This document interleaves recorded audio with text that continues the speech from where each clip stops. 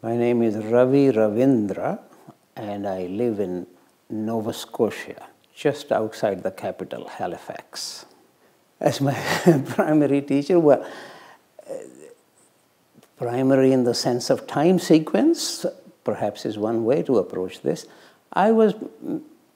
Maybe I should tell you, I, from very early on in my life, used to be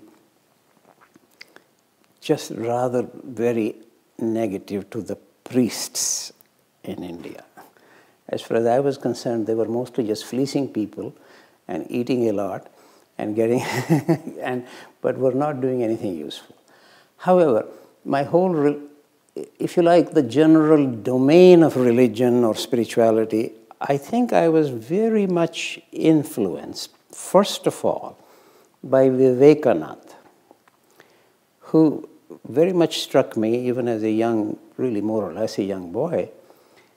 You know, he was saying you can dismiss the rituals, the temples, the priests, that religion is really for the strong rather than for the weak, which was otherwise the impression one gets in the society, that those people who can't do anything else turn to some priests or ministers to get some help.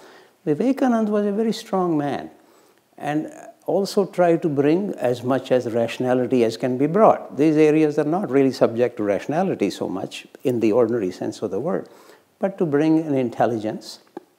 So I think he was really, in that sense, my first teacher, if not primary in the sense of necessarily the most significant or continuing in my life. Later on, for me, I would raise many of these questions, which even actually my professor of physics, curiously, in India, said to me, what you're asking is how to find God. I was so startled by this because that's not what I thought at all interested me. I had dismissed this whole business of God, etc.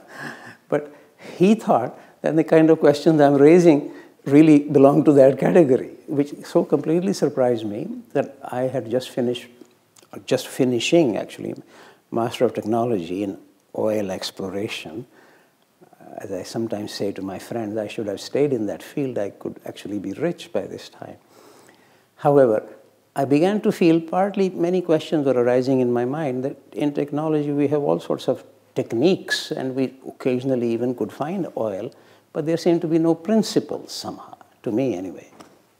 So it was partly the advice of my, really I would say mentor professor, physics professor, advising me to study physics. And meanwhile, in my case, I'm always assisted by the devas. I don't actually do anything on my own. I'm completely convinced of this. So some deva or the other arranged, I got a fancy scholarship called Commonwealth Scholarship. So I could go anywhere in the Commonwealth. So I decided to actually come to Toronto because there was a very well-known, in this case, a geophysicist who interested me very much. He's responsible for the whole idea of continental drift, etc. I don't need to get into the details of this. Tuzo Wilson was his name. So I came to Toronto really largely because of him. And but then because my background was not strictly speaking in physics, so I had to do an MSc in physics, then a Ph.D. But coming to Canada was a total revolution for me, because people would ask me questions about India, and I realized that although I am an Indian, but I don't know anything about the whole grand Indian tradition. And you don't get this like osmosis by, it's not like getting infection by being next to somebody. One has to work very hard to get a sense of what is the tradition. In fact, I very soon discovered almost everybody who labeled themselves a Christian in Canada, they didn't know anything about Christianity either. That it is, the ignorance is much more prevailing than one realized. So for me, it was a shock to discover that although I am an Indian, and Vivekananda was a great help, but still not in any great depth, partly because I had not spent any time doing this. I was doing Master of Technology. And in India, there was, at that time, it's probably still true. I'm not entirely sure of this at present. But certainly, I was just soon after independence in India, there was a big emphasis on science and technology. That any student who did well, which simply really meant getting good marks, it didn't mean anything else. But if you were a smart student getting good marks, you would naturally go into engineering, much more than anything else. Certainly much more than medicine at that time. Maybe now medicine may be, or now I think business probably is another thing being promoted, management or business. But in my days, it didn't require any consideration. If you were a good student, you went into engineering. And Nehru, who was the first prime minister, used to actually refer to these colleges of engineering as the temples of New India. So, therefore, I went into engineering. And but I don't think by my swabhav or my inner being that this is really, I think, although I have had difficulty with philosophers as well, but I think by nature I am really more a philosopher than anything else. But coming to Canada was a great revolution for me. So I started learning both about of course, the religion in Canada, which is primary religion being Christianity, but also something about India. And in India, we don't make that radically distinction between philosophy and religion. In fact, it may surprise most people here. Very few universities in India have departments of religion. It seems strange because everybody thinks India is a very religious country, and therefore they ought to have departments of religion. Very few universities have this. So then I used to go and sit in the philosophy department, audit courses. In fact, enough courses I did, my professor in philosophy said, "Why don't you get an MA in philosophy?" That would have delayed me by a year because my Commonwealth Scholarship was going to not last that long. So I didn't do it. But later on, when I was actually teaching physics in Canada as a professor, I did an MA in philosophy on the side. So here I have a Master of Technology, Master of Science, Master of Arts, slave of everything. Not knowing very much. So that's my life. Actually, also to maybe slightly to go back, you asked me who is my primary teacher. Primary now in the sense of most significant in my life. I would regard Madame de Salzmann. She was really the chief disciple, pupil, student of Gurdjieff. And after Gurdjieff died in 1949, she was regarded by everybody around as the person carrying that tradition. And until her own death, which was in 1990. So as you can see, for 41 years, she was really the head of the work. Gurdjieff teaching is often called the work. And also another label, the fourth way. And she herself died at the age of 101. And I was very fortunate to be able to work with her quite closely over the last nearly 11 years of her life. So I would probably, if I had to label one person, this is not necessary to do actually, especially my impression is, particularly in the Indian tradition, it's quite common that a teacher or a guru, after a little while, may send you to somebody else to work with. Because they feel that you need something else, and some other teacher is more likely to be helpful. So this is not, one doesn't need to get so attached to this, but still, if I had to label one teacher in my life, I would say Madame de Salzmann, but I have been very much influenced by several other people. For example, Krishnamurti. Qualities of a good student. Not accepting anything easily. Questioning, wrestling. If you take anything seriously. Now, there are different kinds of studies, by the way. There are things which are more information-oriented. That's a slightly different kind of requirement, but I'm assuming you mean a serious occupation as an inquiry, as a search. There, I think it's particularly important to actually, if you take something seriously, not simply to believe it. As I often say, believing something is at the same level as dismissing something. It brings about no transformation. All serious teaching, you can look at it from what Krishna says or what the Buddha says or what Christ says or anybody else. All serious teaching calls upon the searchers to undertake any practice that will assist their whole being to be transformed. So they can hear what one does not ordinarily hear. They can see what one does not ordinarily see. It's really to do with cleansing of perceptions. That's one way of putting it. There are many other ways of saying something like this. You need to find the right mind or the right heart. That's another way of saying all this. Therefore, a serious student, from my point of view, would temporarily accept something, because if you right away dismiss it, then you don't try it. Try anything. But there is a very interesting existential tension. I need to rely upon my experience, but if I dismiss everything that is not my experience, then I'm not open to the possibility that in a year, 2 years, 10 lifetimes, I would have a different experience. So if I hear the Buddha say something, but it's certainly not part of my experience, but if I just dismiss it, then I will never be able to even approach this or in that direction. So, but this is a very interesting tension. On the other hand, if I just easily accept something which doesn't really correspond to anything in me, then I can be emotionally, intellectually exploited. Anybody can convince me of anything. And there are endless gurus around who it's a big business. So, therefore, to maintain this subtle tension existentially, this is what I partly mean by saying to actually wrestle with, precisely because you take it seriously.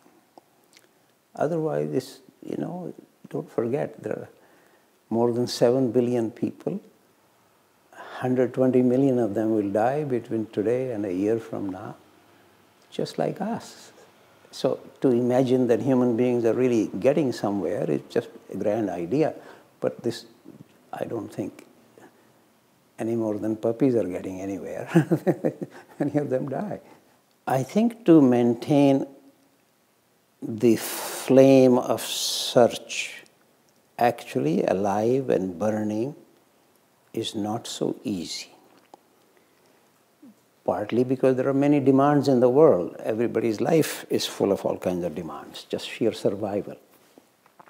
But then, even in oneself, to maintain the flame alive and to keep it actually a flame is many, many obstructions, such as self-deception, self-importance. So, of course, if you have a wise teacher, that is a great help. But at least in my experience, there are not many very wise teachers in the world. But that again, I don't need to be so convinced of this, but I'm just telling you from my own experience. Or a teacher can be helpful up to a point, and then they need to sort of be a little aside. But there is always a temptation to hang on, because possessiveness, until somebody is really in fact freed of this completely, which will require a very high degree of realization. So I think if one has a community of fellow searchers, or what is called Sangha in Buddhism, for example, or that is also the meaning of ecclesia in Christianity. Ecclesia doesn't refer to the church building, it really refers to the community of searchers, or believers, they would say. And I think that community doesn't have to be people who just like each other and just are supporting each other, whatever nonsensical thing one says or does. But more and more freedom from one's likes and dislikes to actually getting a little taste of what is true. That, in my judgment, is a great help. Of course, if there is a wise teacher, that is a wonderful help. But A community is a little easier to find, even if you begin with just 1 or 2 or 3 other people. In fact, if you actually have more than a dozen or so, it actually then has more probability of factionalism arising. Already there is a bit of a problem. So when one speaks about a community, I'm not talking about a large crowd here, just a few people who are fellow searchers and trying to be more and more impartial with regard to each other, with regard to themselves. Well, first of all, the book that you're referring to as Christ the Yogi, that title is not at all my favorite. It was initially published as The Yoga of the Christ. But American publishers, this was published in England in 1990, but the American publisher thinks or thought that it will sell better by this title. USA has one driving principle of what will make more money. However, I was so appalled by this title, and they insisted that they have the right to change it. After all, I'd never said that they can't change it, etc. However, after I kept insisting on it, then they said when they sell out of that stock, then they change the title. So they did change the title, but again, a very academic sounding title. The Gospel of John in the Light of Indian Mysticism. In any case, it's the same book, so if you're buying one, don't buy all 3 of these. It's the same book. Yeah, I think that has probably had more, it's hard to say really whether anything has impact, anything one does, but first of all, it has been translated into many, many languages. The initial publisher actually went out of business, so no publisher is pushing for it. It's just somebody who reads it. If they get struck by it, then they try to find a publisher who would publish it in another language. And I get, now this was published in 1990, so it's already now 24 years ago.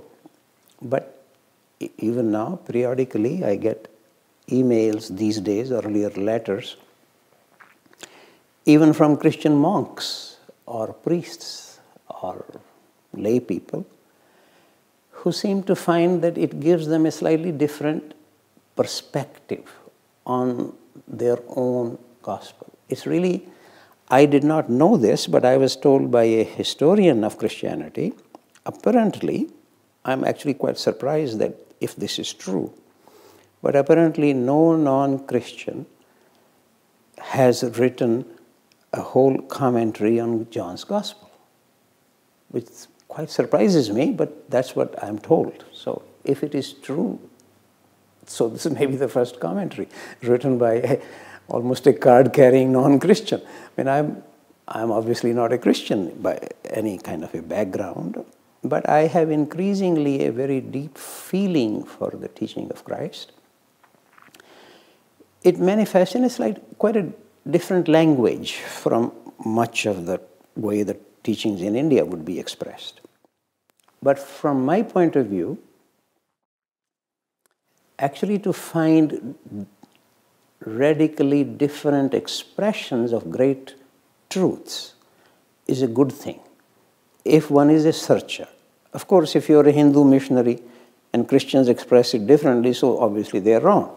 Or if you're a Christian missionary, then Hindus are obviously wrong. But that is a perspective, so missionaries can have it. But if you're a searcher, it can actually free you from the strong tendency to take the expression of truth for truth.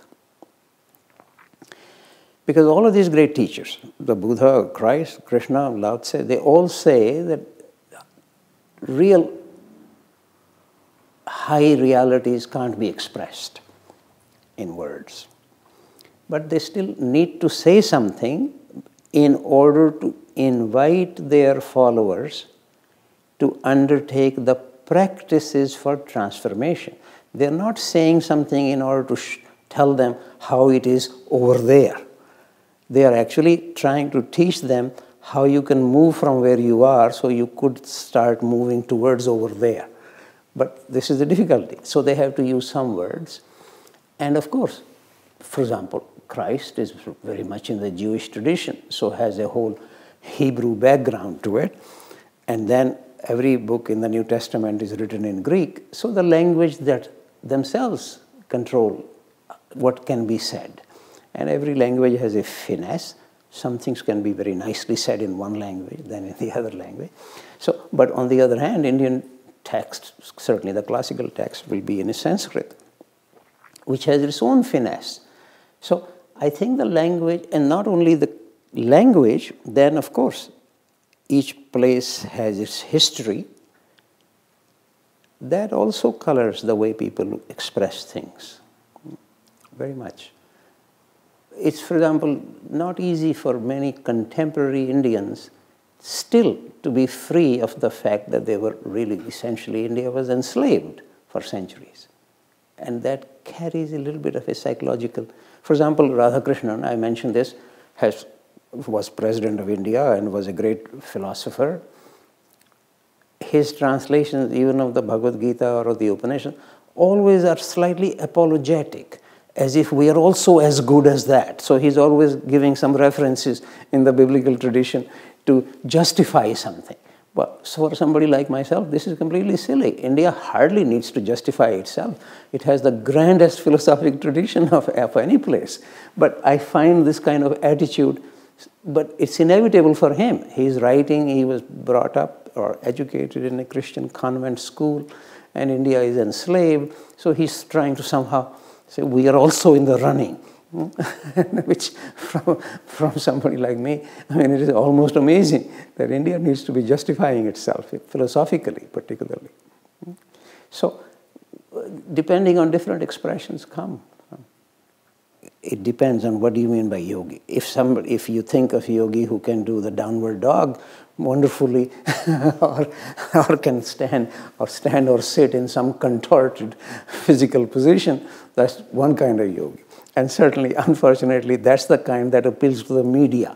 So they're always having pictures of some character like this. Now, on the other hand, is Raman a yogi? Is Aurobindo a yogi? Is Vivekananda a yogi? Yeah, then we are talking about a very different thing. The Buddha would be regarded classically a great yogi. There, the whole meaning of yoga, even historically, even the word yoga is first used in the Katha Upanishad, traditionally, and it had much more emphasis actually on meditation. This is what was understood by yoga largely. Physical postures, etc. Well, as you well know, none of the classical texts of yoga, Bhagavad Gita or Patanjali, they even mention any posture of yoga. On the other hand, there is very much an emphasis in any serious teaching on finding the right alignment. So, asana is often translated as posture. It's actually more right alignment. And there, one can begin physically, but it's really much more emotional alignment, intellectual alignment. That's really the crucial aspect of these things. In any case, so speaking of yoga or a yogi as somebody who in fact has met what is regarded as the aim of yoga by Patanjali, by Krishna, by anybody else writing, or Shiv Samhita, Yagyavalakya Samhita, or any of these texts, namely freedom from ignorance.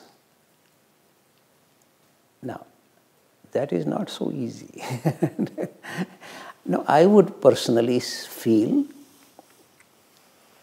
this is where it's tricky.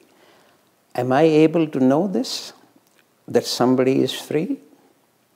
No, I don't have that capacity, because it's like, when we take a photograph of something at a high speed running, you need a film that has a process which is faster than the rest.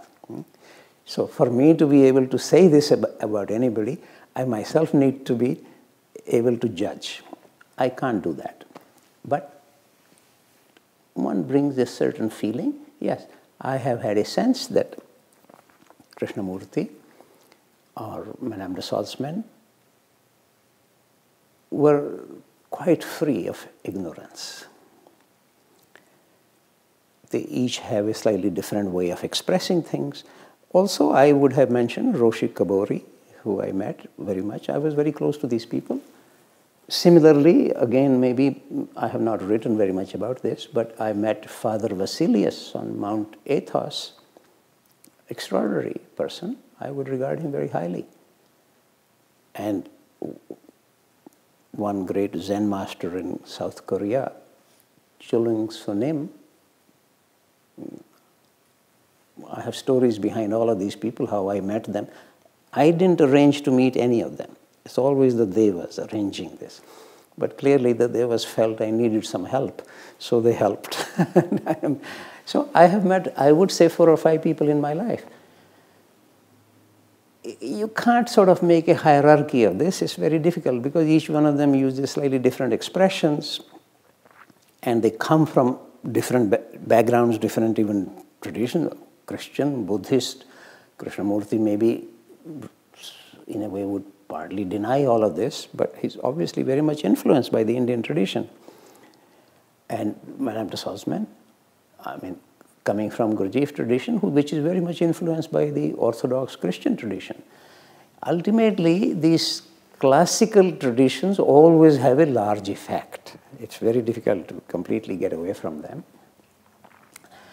I'm always rather amused, however much, for example, one may say that Krishnamurti is not a Hindu, but we had this 26-volume encyclopedia called the Encyclopedic History of Human Spiritual Quest.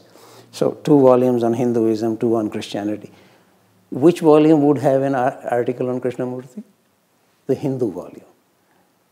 The Muslims are not going to have him. The Christians are not going. So one always, he may deny that he's not a Hindu, but all his perspective is much closer to the whole ongoing Hindu tradition than any other tradition. So if one slightly stands apart, so one finds that the great traditions have, over the centuries, crystallized certain perspectives. Of course, one can then repeat those in words. That doesn't carry the truth. But those who actually embodied them, who actually lived them, they can't, strictly speaking, no relatively modern formulation can undo the traditional formulation. It's a very curious thing. The traditions, at their best, carry the truth, and in general, they betray the truth. The word treason has the same root as the word tradition. So, in general, the traditions are constantly betraying themselves. So, one needs to always ask, who represents the tradition? Personally, I feel, for example, Krishnamurti is very traditional, but he's gung-ho against tradition in many of his expressions. Well, the word question may be itself a little tricky because one then imagines that you have some formulation in language. For me, it's really, if one may begin with a formulated question, but if one is really serious and has a question, sooner or later, it becomes a quest.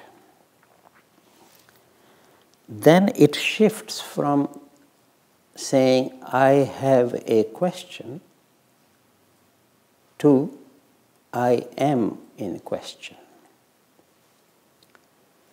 So for me, one can still use words such as, why was I born? What happens when I die? Etc. But those are all intended to slightly enlarge, if you like, the intellectually or mentally, the whole domain of what am I? And why am I here? I have, at most, another decade. Somebody may have 5 decades, 10 decades, or whatever. But the body will die. Is that the end? Maybe. So, now, are these questions that, no, I think it's closer to a quest. Sir, you were asking if I have an advice for any of the searchers. Yes, I would say, really, if you can actually take yourself seriously, without heaviness, and there it is very important, if I can really emphasize this as much as I can,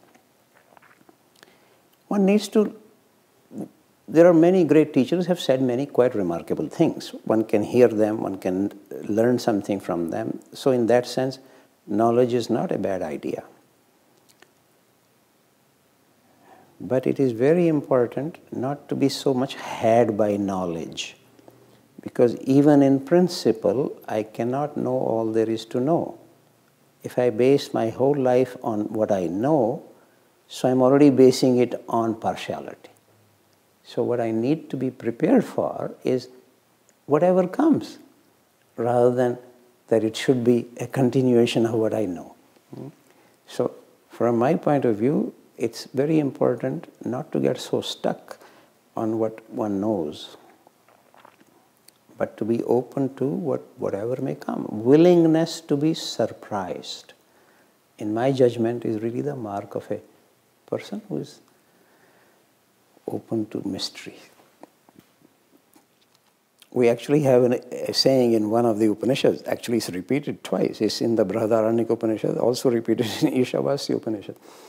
Those who are committed to ignorance are in darkness, are in a great darkness, but those who are committed to knowledge are in a greater darkness. So, to be a little free of knowledge, it's a good idea. Thank you.